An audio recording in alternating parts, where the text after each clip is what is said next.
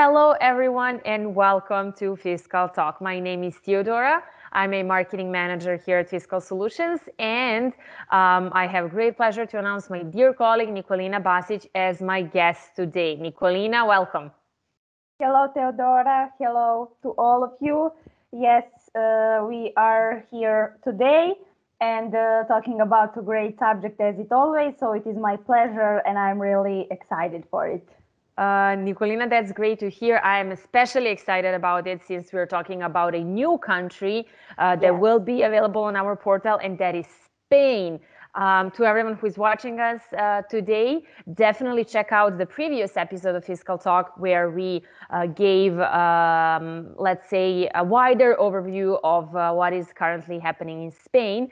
We can say that it is not a fiscal country yet, but what will happen and what changes can we expect sometimes down the road is something you will hear by watching the previous episode. Today, Nikolina will give us more details about what is obligatory at the moment, and that is reporting the invoices to the tax authorities. So Nikolina, please explain us how does that work? Okay, thank you, Theodora. Yes, everything that you say, I confirmed. The main requirements our audience can hear in our previously fiscal talk, but from this perspective, in the terms of sending invoices, in Spain, from 2017, we have the usage of electronic billing tools. And what that means? That means that taxpayers can electronically send the invoices or receipt to the tax agency or to the tax administration. What that means that the tax agency in Spain launched a new VAT tax management system, which is called Immediate Supply of VAT Informations, or SII. So that is something mandatory there. And that is a program and the place where is need to send all the invoices generated by the company through the EIT, that is the state administration of the tributary administration, electronic headquarters, or maybe for you to easier to understand, it is the tax authority server. So that program introduced a form of supplying the billing records that make up the VAT registration books through the special platform that the tax agency makes available to the taxpayer on its websites. Also, still there are no obligation to use cash register, but it is convenient for you if you send invoices that you use some programs to make you all of that process easier for you.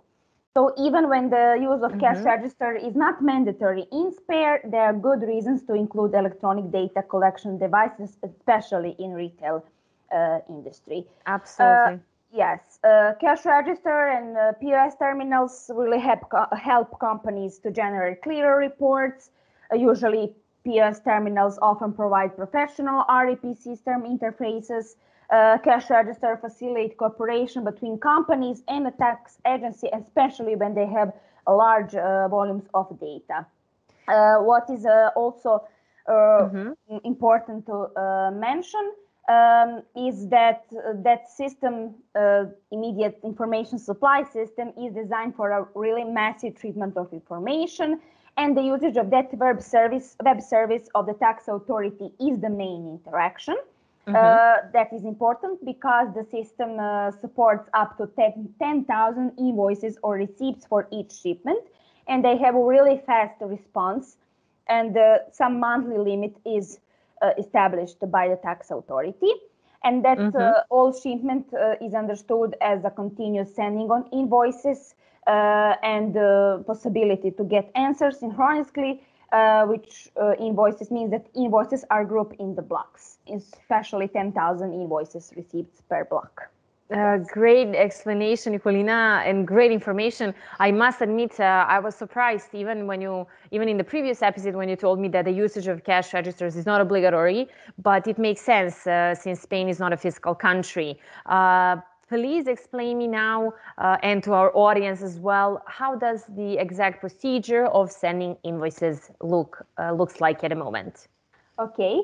So, as I already mentioned a little bit, but I will make it more clear now, that shipment is understood as a continuous sending of invoices or receipts that for performance response and to be able to answer synchronically, they are grouped into the blocks.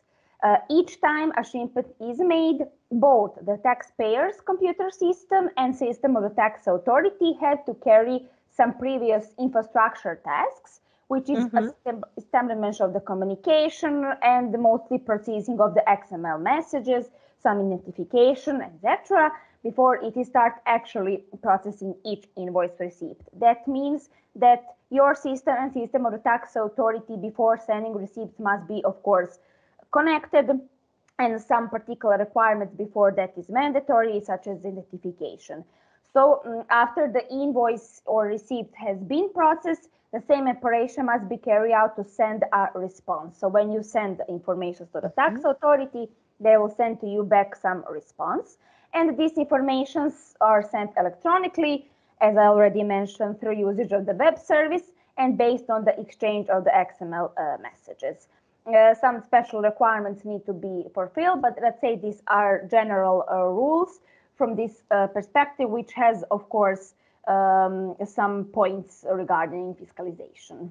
Not fiscalization in the full terms, but in some partially. Some part, yes, partially. Yes. Thank you, Nikolina, for explaining the whole process to us. I'm sure this means a lot to everyone who is watching us and is interested in this topic. So as we have came to the end of this episode, I will take the opportunity to invite everyone to visit our portal, as there is a new country there, and that is Spain. As you were doing the research for quite some time lately and have become an expert on it. So we definitely have important information to share with everyone. We will also talk a little bit more about Basque Country, but not today, in the next episode. So to everyone who is looking for more information on this topic, definitely stay tuned and follow us next Tuesday.